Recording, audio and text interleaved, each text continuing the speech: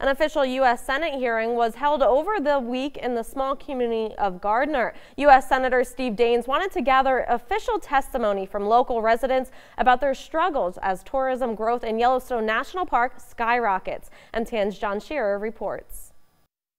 Just across this football field from the historic Stone Gateway to Yellowstone National Park, Senator Steve Daines gathered a small group of representatives from communities that nestle right up against the entrances to Yellowstone National Park. That would be in West Yellowstone, here in Gardiner, and in Cook City a little bit to the east.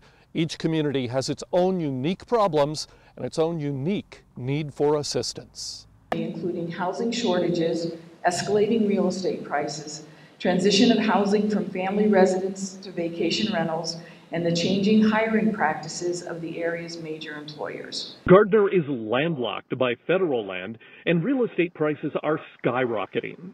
This is pricing out families and has left the school with fewer than 200 students for the first time in decades.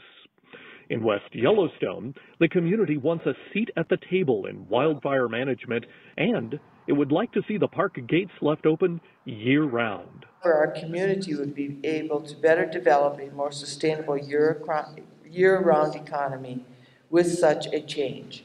In Cook City, the issue is wastewater because there is no treatment plant, just septic fields. In 2009, we had 4,000 visitors to our community center. In 2017, we had 23,000. That's a big strain on a septic system, and Cook City needs help dealing with it. New Park Superintendent Cam Sholey, in just his second day on the job, says he wants to listen and learn. I can't think of a better way to start a job, quite frankly, than to be here and have these types of conversations right off the bat and to listen to people's perspectives. For Senator Daines, identifying the problems is just half the battle. To address these issues, he needs to find the money. We cracked that nut on the maintenance backlog. We looked at some of the offshore energy revenues there. Development's being done on federal lands and tapping into that to fund our maintenance backlog. I think that could be an area we could look at.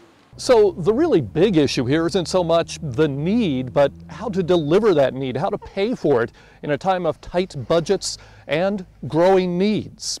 In Gardiner, I'm John Shearer for MTN News.